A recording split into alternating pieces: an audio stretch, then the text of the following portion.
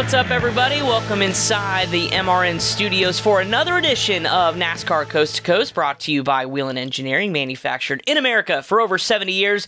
Whelen Engineering, we got another special episode this week. Kyle Rickey decided to go jet off to Bristol and cover the ARCA Menard Series and NASCAR Craftsman Truck Series for MRN. So that means we get to welcome back Mr. Rob Blount, content creator at Flow Racing, who knows all things NASCAR Regional, because that is your primary gig. And boy, you've been crisscrossing the greater part of the region here the last several weeks, getting to follow along, whether it's Cars Tour or Smart Modifieds or you name it, you've been there. So how has the last few weeks been for you? We're starting to wind down the season. I guess we've got championships to talk about here coming up. We really do. Just a handful of, honestly, you can't even say handful. It's less than a handful of races left in just about every series in the Southeast, and all the points battles are a lot of fun. So it's been a lot of fun to be at all of them. But I'm doing great, Chris. Thanks for having me back on. Anytime I get to be here, I'm having a great day. Oh, yeah. Well, good. I'm glad we can do that, and we're happy to have you for sure. And we've got a busy show as well. We've got Matt Tift joining us on the show, of course, making his return to pavement racing. Of course, a former NASCAR Cup Series driver will kind of be like a where are you at now segment. Of course, all that he's had to battle, and then, of course, he had some drama coming up this past weekend, so we'll dive into that. Obviously, Connor Zilic, we were just talking about it before the show started. What more can you say about this young 18-year-old? Continues to win, and now is going to really turn some heads here as we get ready to see what he can do the rest of the season in the NASCAR Xfinity Series before going full-time next year. By the way, he's going to run for an ARCA East title coming up on Thursday. And we get set for this weekend, and of course, more tracks honoring or crowning champions. And of course, we'll break down the points battles in some of our top series. But let's start last week and the ARCA Menard Series out at the Watkins Glen International Road Course. Got to be there for MRN up in the turn in the inner loop. And one thing was pretty stagnant the whole night is nobody could touch Connor Zilic. Yeah, you touched on it, right? What more can you say other than this kid just won an ARCA race by 12 seconds over the whole field? He had like a 17-second lead before the break, too. This absolutely incredible performance. And then he goes out there the next day in the Xfinity Series and shows that Friday was no fluke and starts on the pole and wins his first Xfinity race. So, I mean, the kid's just absolutely on fire right now.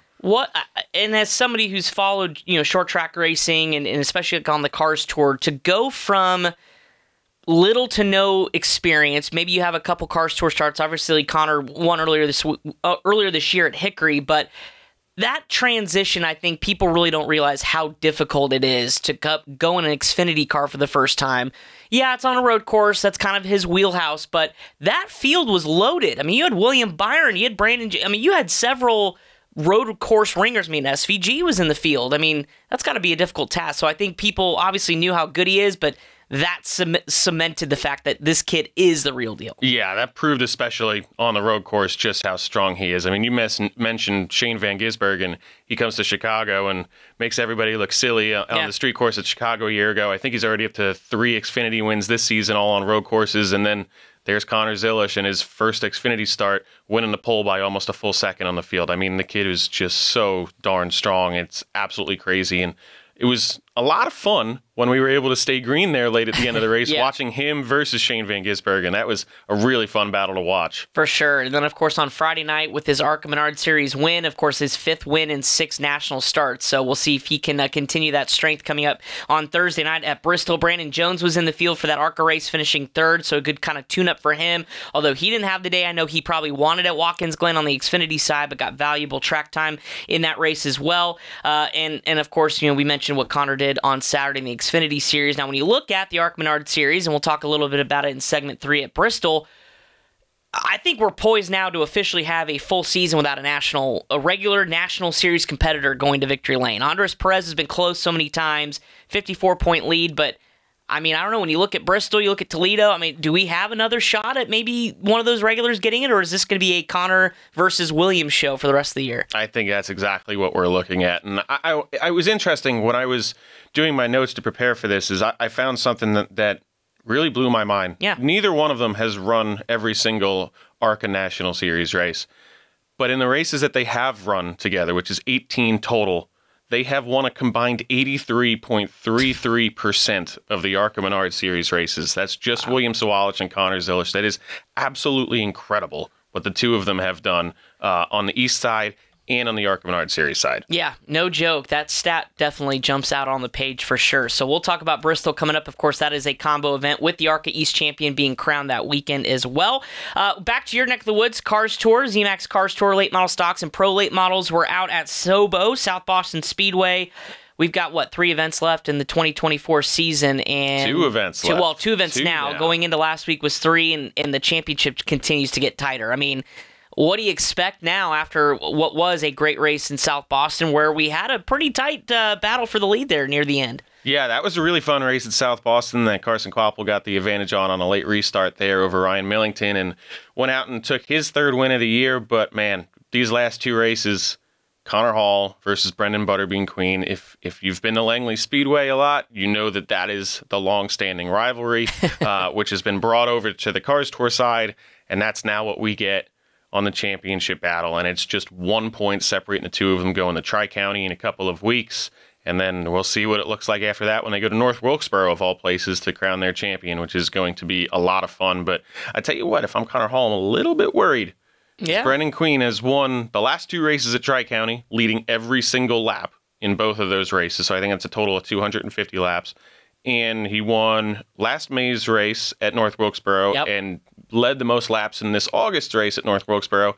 And the only reason that he lost that race, that I think, is they had a little bit of a mistake on the crew side on the preparation of the car. They put the right rear shock on the left rear shock on the right rear, and discovered it at the halfway break. And at this point, he had already dominated everything, and the handling just continued to go away as the race went on. And if you're running that strong with that sort of mistake, no kidding, watch out when the car is right. Wow. So heads up to Connor Hall. Going to have to be on his A game for sure. Shout out to Lane Riggs, who was in the field, finished in the top 5. Of course, you mentioned Brendan Butterbean Queen, of course, in that championship hunt, getting in the top 5 as well. Ryan Millington, of course, we saw him win at Florence. Unfortunate timing, because I bet you if that yellow doesn't come out, you think he's going to win? I think so, but man, that 8-car Carson Kvapil is coming on really strong there. But, it's interesting. They run the choose rule now after, I think they've been doing it since the 2nd race of last season.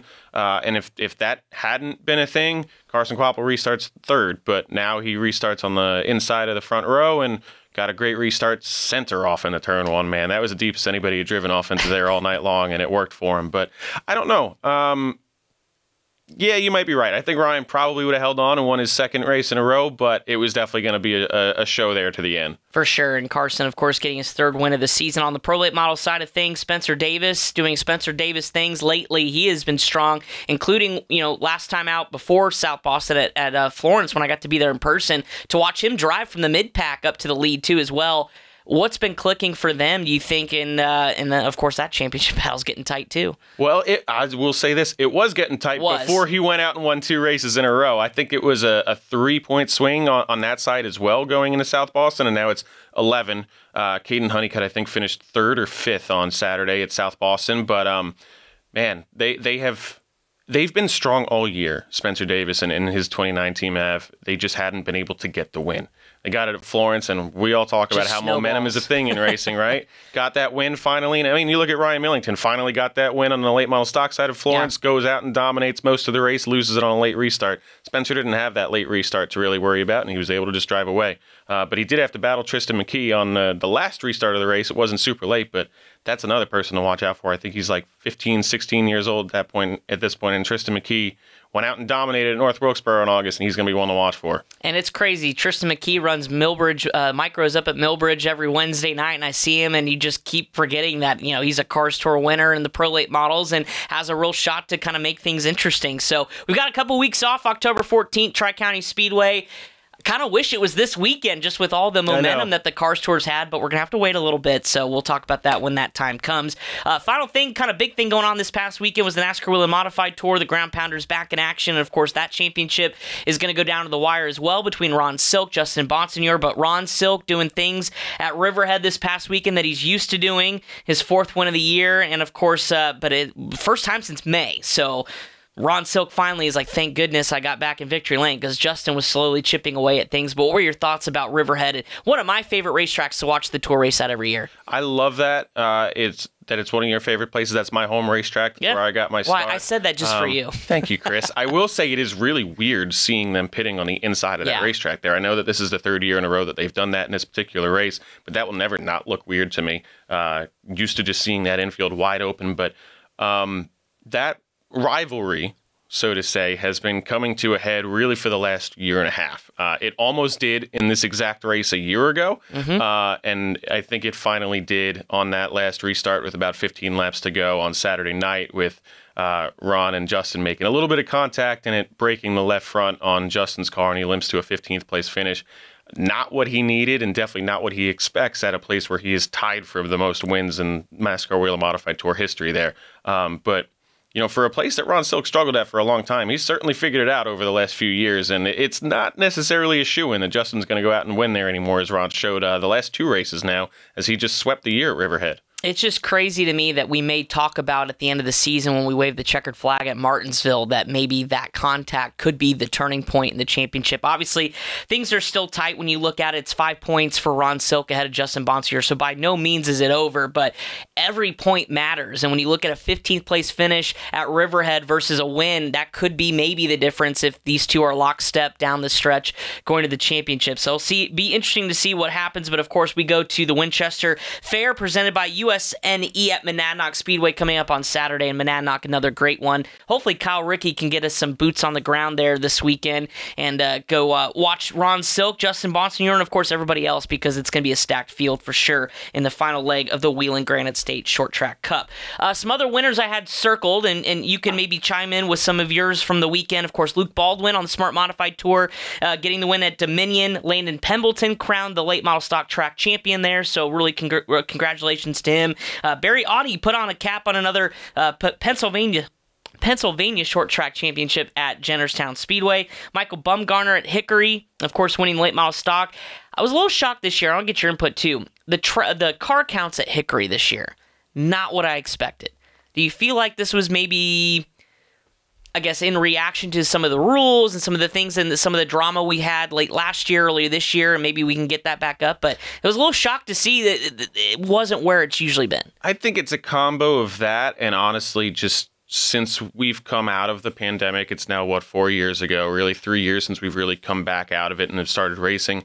Prices for everything have just been so high, especially on the tires side. And I think it's a combo of that, because it's not just at Hickory. You look at South Boston, too. South Boston was the place that the last few years, the NASCAR Weekly Series National Championship has gone through South Boston. Yeah. And this year, they weren't getting full car counts for their weekly shows, most of them at least, especially in the early start of the season as well. So I don't know if it's just some of those issues that we saw some of last year with the rules and stuff. I don't think it's just an isolated thing at Hickory. It seems to be a bit across the board. Interesting stuff. Yeah, we'll have to see what happens there for sure. Casey Roderick also getting the Glass City 200 win for the ASA Stars National Tour, and that is where we're going to talk to our guest this week, Matt Tift. Anybody I miss around the world from NASCAR regional racing? Not that I can think so, Chris. I think you did a pretty solid job of recapping. It's my goal. There. I try. If we miss you, we apologize. But there is so much going on, of course, this time of year too, with everything wrapping up. But let's get to our guest this week. He's standing by on the phone. We'll take a quick break. That is Matt Tift, of course, making his return to pavement late model racing at the Glass City 200, filled with drama, but we'll of course catch up with him and talk about what he's been up to and maybe his future plans coming up in 2025. That's all coming up next here on NASCAR Coast to Coast, brought to you by Wheelan Engineering. Wheelan Engineering, a global leader in the emergency warning industry, designs and manufactures reliable and powerful warning lights, white illumination lighting, sirens, controllers, and warning systems for the automotive, aviation, and mass notification industries worldwide. Wheelan products are designed, sourced, and manufactured in America and tested on site to meet the toughest industry standards. Wheelan Engineering, manufactured in America for over 70 years. We never left, and we're here to stay.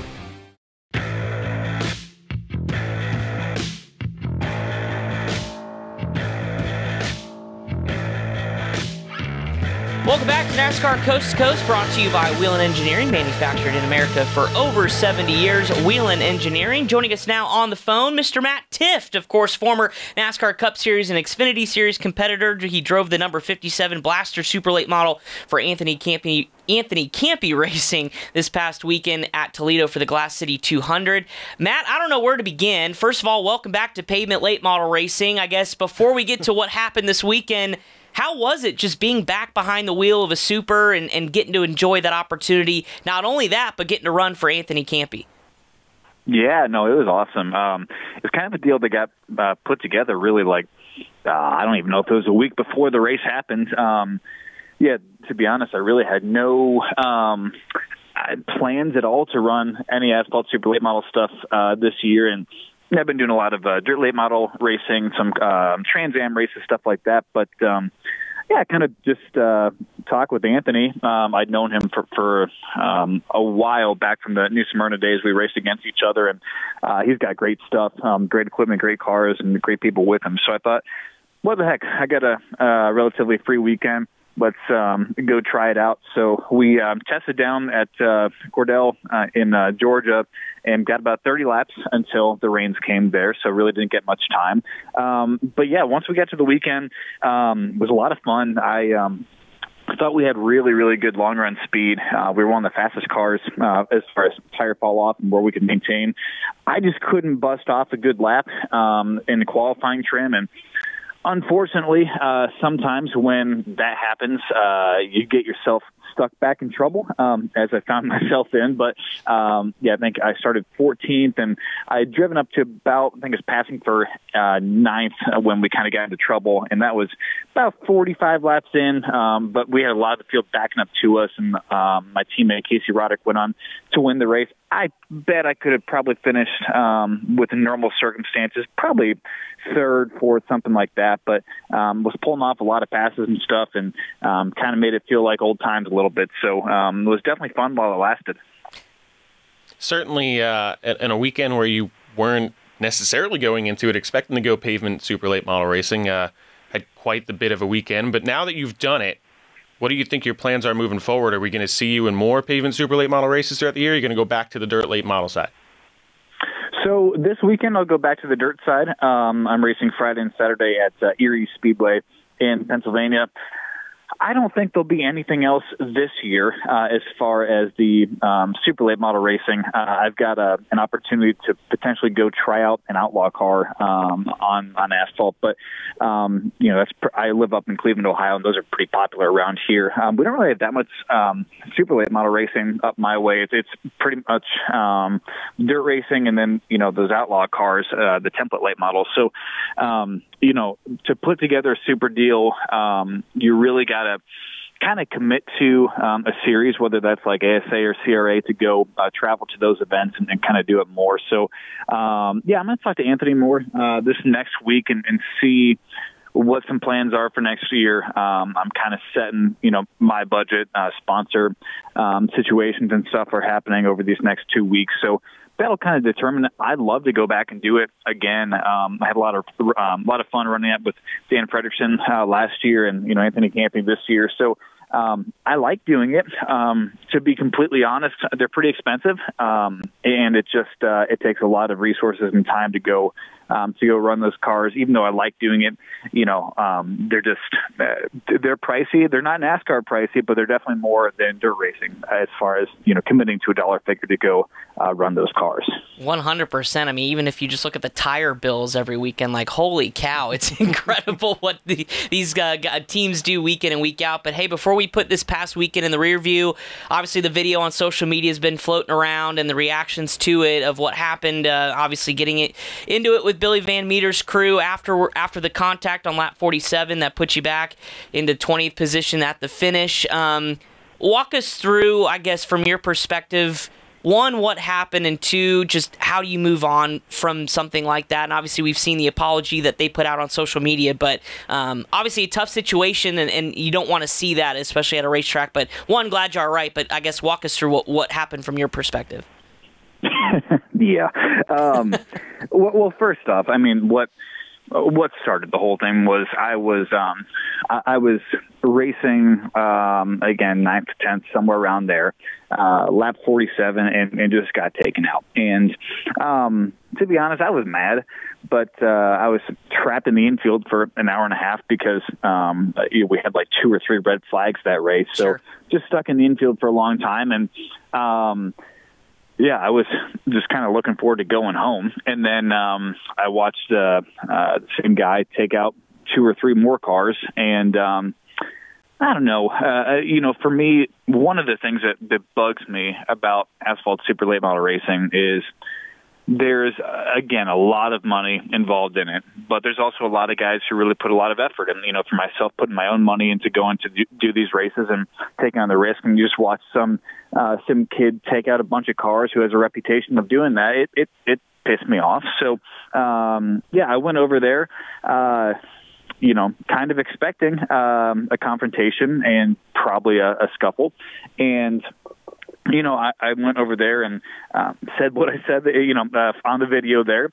And, I get turned on the ground. That's all good. I don't care. That's fine. I started it.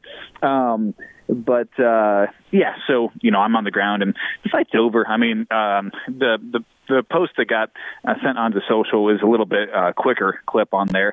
But in the real clip, the guy, Brian Glaze, who's standing there, he stands there for a good 10, 15 seconds just watching the fight. He claimed in the apology that he thought that Billy was knocked out. Billy's walking right next to him. I mean, there's nothing that's going on that would ever show that Billy's knocked out. I mean, I didn't punch him.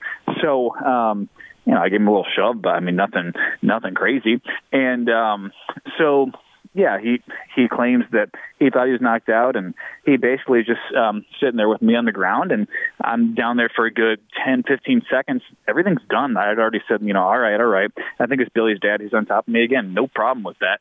And, he just winds it up like an NFL kickoff and right to my face. Hey, what the fuck? Hey! Nope, I got him. Get out of here. Get out of here. You came to the wrong place. All right. Hey, I've got something. I've got something.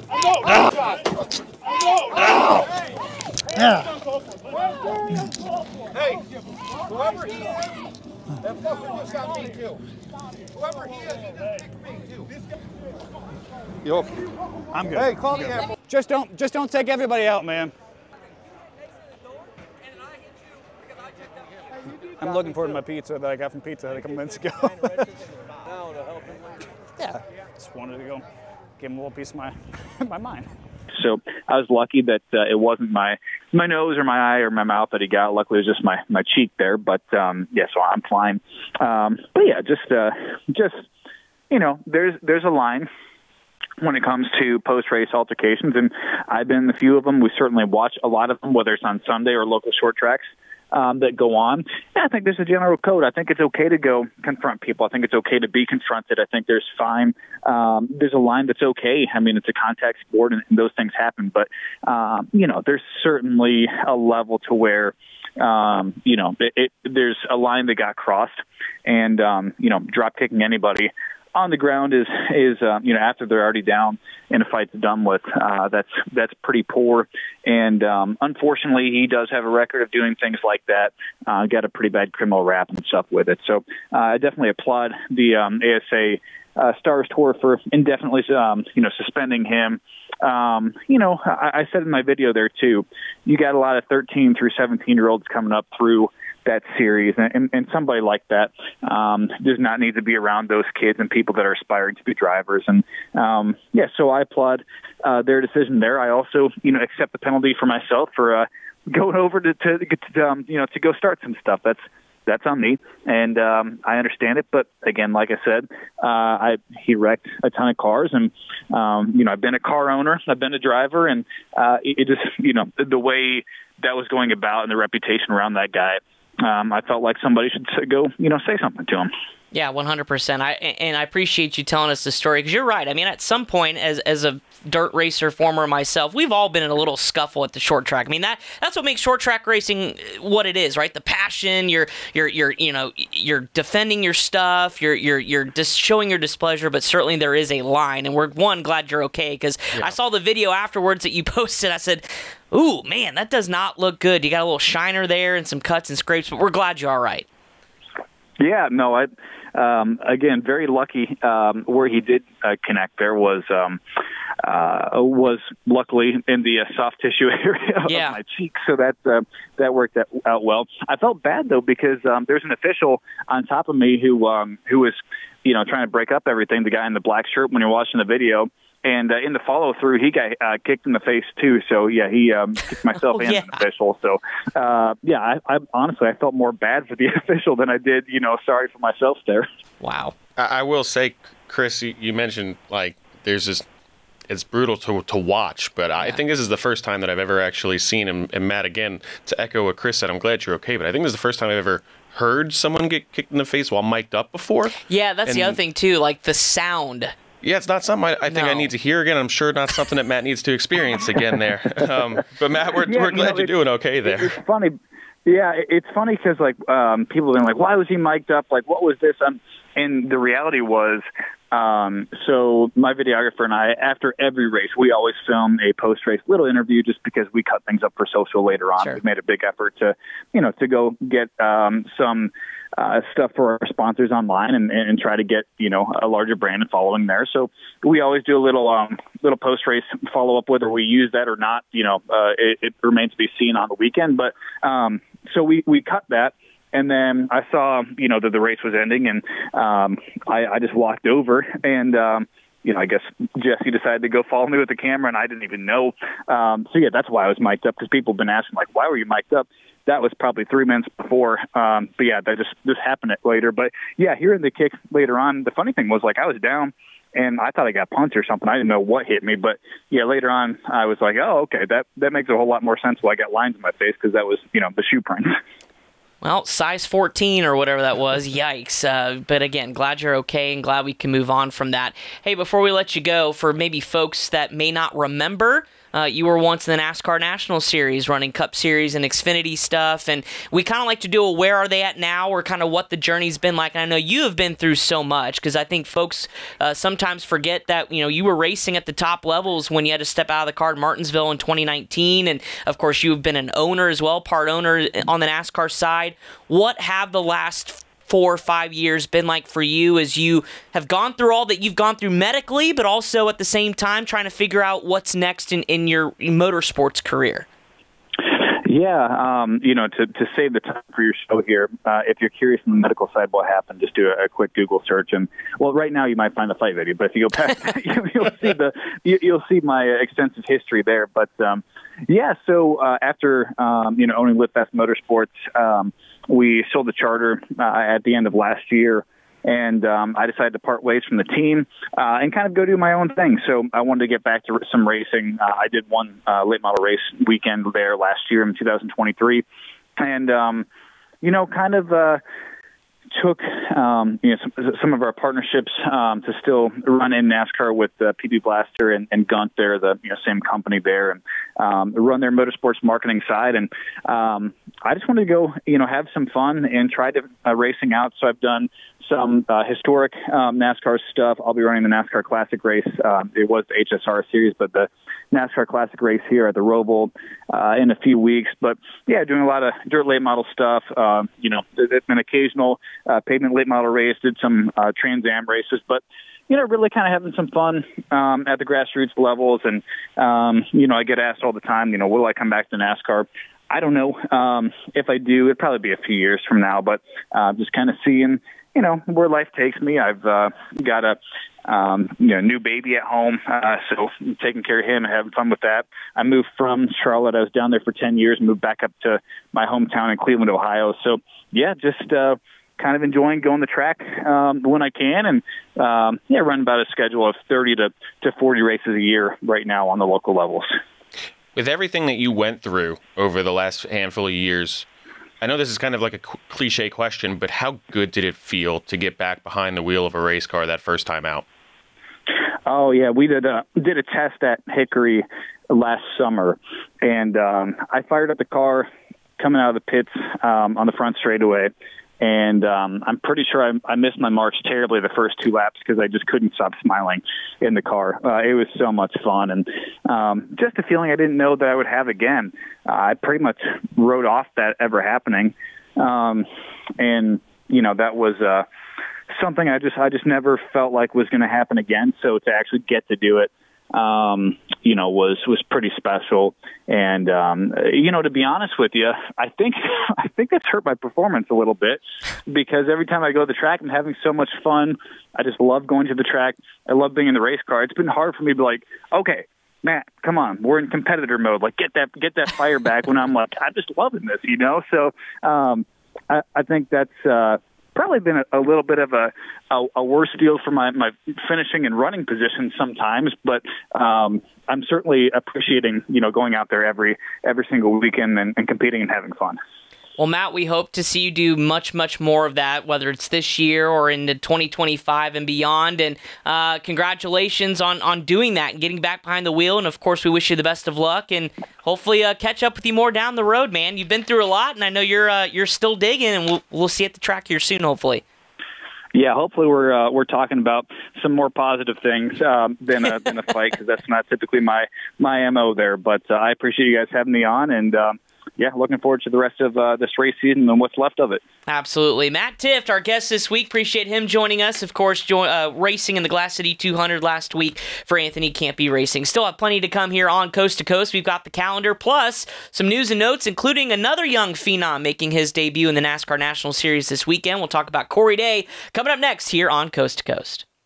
Whelen Engineering, a global leader in the emergency warning industry, designs and manufactures reliable and powerful warning lights, white illumination lighting, sirens, controllers, and warning systems for the automotive, aviation, and mass notification industries worldwide. Whelen products are designed, sourced, and manufactured in America and tested on site to meet the toughest industry standards. Whelen Engineering, manufactured in America for over 70 years. We never left, and we're here to stay.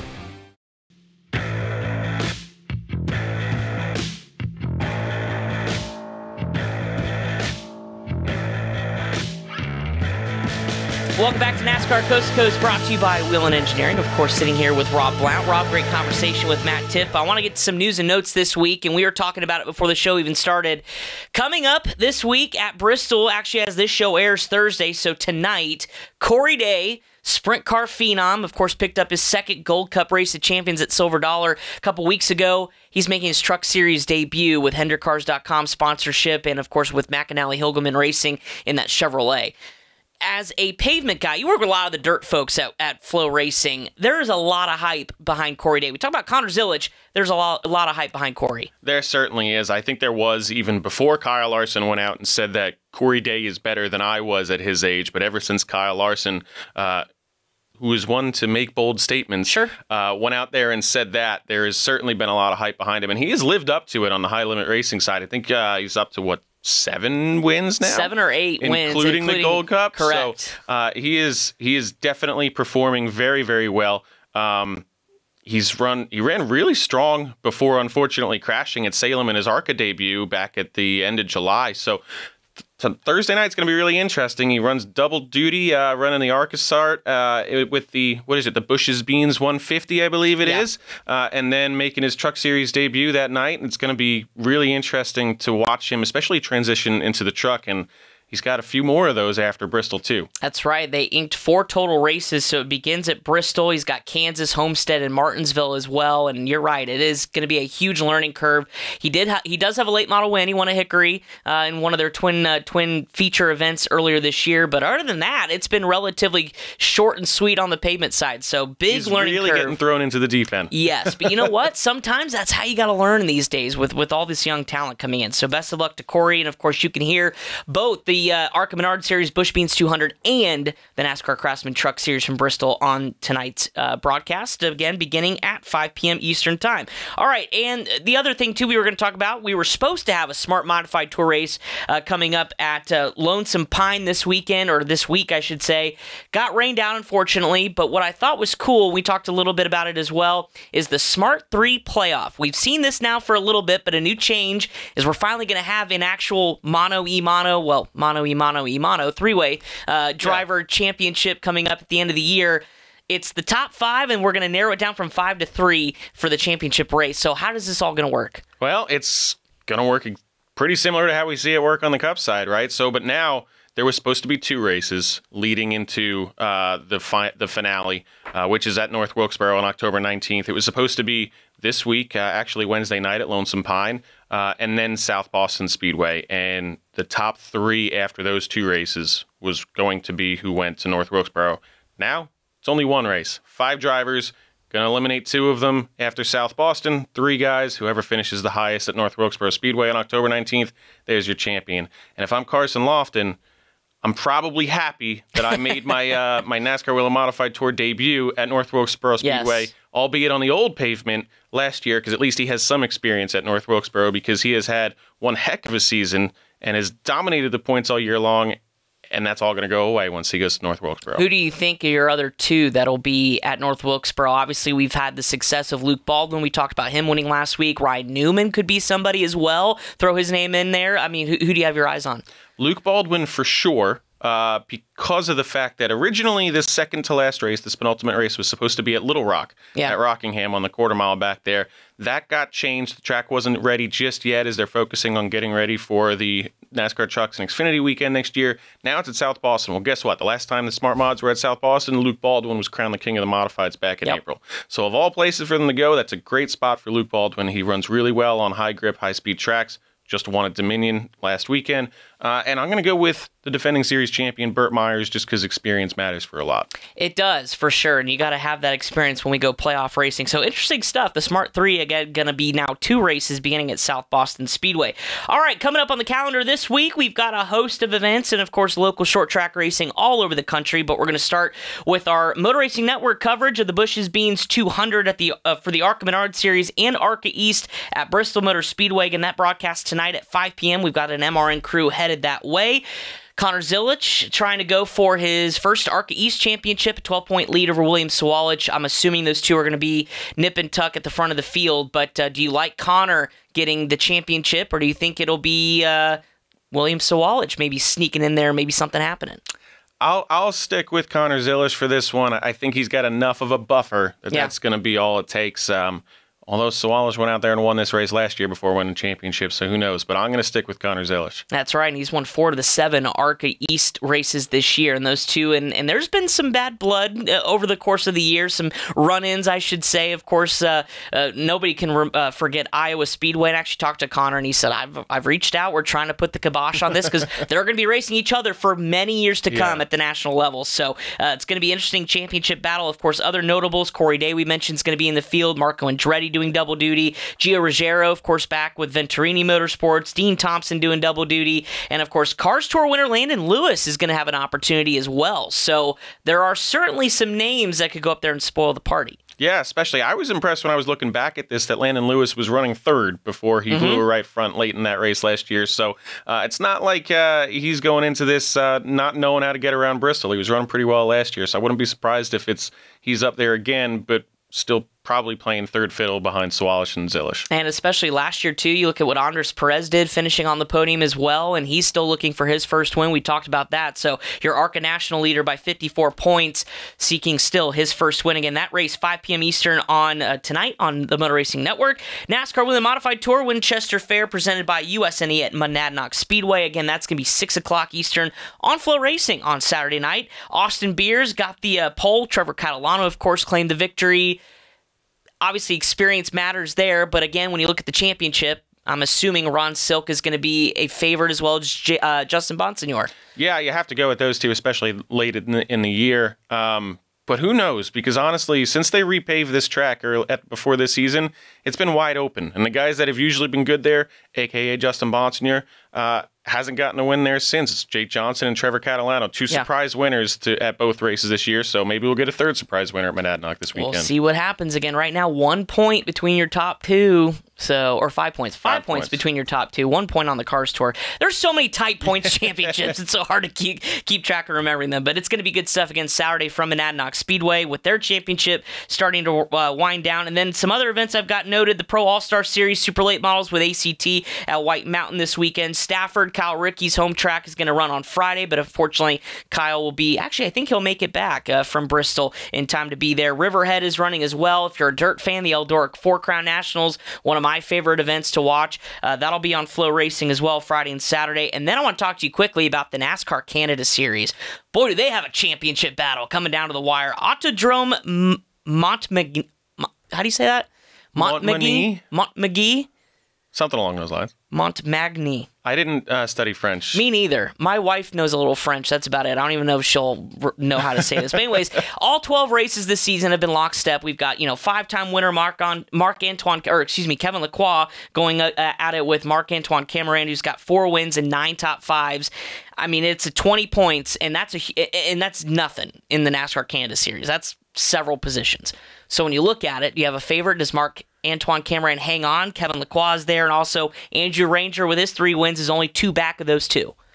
I think Marc-Antoine Cameron finds a way to repeat as champion this year, but honestly, who knows? Because if there's one thing that the NASCAR Canada Series knows how to do, it's throwdown. Oh, yeah. They are good at that seemingly every single week, whether they're on dirt, a street course, a road course, or a short track paved oval. It doesn't matter. They're going to put on a show, and it's going to be full contact stock car racing, and that's why, honestly, all of us at Flow Racing, we didn't know what to expect when that came in as part of our NASCAR regional contract, and we have all fallen in love with the NASCAR Canada Series over the last couple of years, and it is the most underrated form of motorsports in North America right now. And somewhere Kyle Rickey, who's unable to join us this week, is clapping because he has been a super big supporter of the NASCAR Canada Series, was pumped to see it get on Flow because now we can watch every single race, and we hope you watch Sunday for the NASCAR Canada Series Championship finale, and we'll see who is crowned champion. Maybe we'll get him on the show next week, so good stuff. Before we let you go, Rob, by the way, great job this week. Do you have a driver of the week for us? I already, and as the guest, I'd like you to go first. I know who mine is, and we probably are going to align on this one, but I'd be curious who you have. I went with 2, and I think one of them. That's fair. So I'm gonna go with the other one because I think I know who yours is gonna be. So I'm gonna say Ron Silk, coming off of his season sweep at Riverhead, coming into Riverhead at a points deficit, leaving there with the points lead. Again, this is a track that. He's been on the NASCAR World Modified Tour for quite a few years at this point, and he didn't get his first win there until last year. And now he's won 3 of the last 4, including sweeping this year. He's really figured that place out. And at that stage in your career, to continue to learn as much as he has about how to get around a place like that, it's just really impressive to me. So I'll give it to him this week. I appreciate you teeing this one up for me, but I'm going to go Connor Zilisch. I mean, obviously, what he's been able to do this year has been phenomenal, and it's been a pleasure of mine to not only have been in victory lane for the Motor Racing Network when he captured his first Xfinity win this past weekend, but to be on the IMSA side of things and watch him win a Rolex 24 and Sebring 12-hour. Those are no small feats by any means, and those are 2 of the toughest races in sports car racing to win, and he did it at 17 years old back in January and in March. So I think when you look at the full body of work this year, it's been Connor Zilisch, but then obviously what he did this past weekend, and he's so humble. I don't think he realizes the magnitude of what he's doing just yet. He's just kind of, what's the next race? Tell me where I need to be, and I'll go out and win. So I don't think he's done winning this year either. So we'll see what happens coming up tonight. Yeah, that's been Bristol. My absolute favorite thing of working with him on the Car Store side too. Is just he is the most easygoing person. Like, he's arguably been the most talked about person in North American motorsports since February, and you wouldn't know when you're talking to him, but he was my other choice. I'll even show on here. Connor Zilisch is the obvious choice. So, yeah. He is, yes. And speaking of that, too, this weekend, he was surprised he had a line for the autographs at the merch trailer. I was like, come on, dude. People know who you are. He's like, oh, I thought everybody's going to be lined for Justin Allgaier and everybody. But he had probably the biggest line out of them all. So, kudos to you, Connor. So, congratulations on that. Thank you so much. Don't forget MRN on the air this weekend. We talked about it a few times. 5 p.m. Eastern tonight, as this show airs on Thursday, will be the Bush's Baked Beans 200 for the ARCA Menard Series and ARCA East Championship finale at Bristol, and then immediately following 7:30-ish airtime on MRN will be the NASCAR Craftsman Truck Series playoff race at Bristol, the UNOH 200, presented by Ohio Logistics. Of course, Kyle Rickey, Dylan Welch will be in the booth, and the MRN crew ready to bring you that call. I'm excited to listen as I make my way to Indianapolis for IMSA weekend. Connor is actually doing the double, the triple, if you think about it. ARCA and trucks Thursday, then he's going right to Indianapolis to practice for the LMP2 class at the IMSA WeatherTech Sports Car Championship in Indianapolis. So he's going to be a busy guy. But Rob, appreciate you coming on the show, man. Thanks for sharing this with us. Always appreciate you guys having me on. It's an absolute pleasure, and I'll do it as much as you guys need me. Absolutely. We'll look forward to having you back as we crown champions. This has been another edition of NASCAR Coast to Coast. I want to thank Matt Tift, our special guest, of course, our producer, Pat Jaggers. My name is Chris Wilner. Thanks for tuning in. This episode brought to you by Whelen Engineering, manufactured in America for over 70 years. Whelen Engineering, of course. We will talk about it all NASCAR regional style next week on Coast to Coast.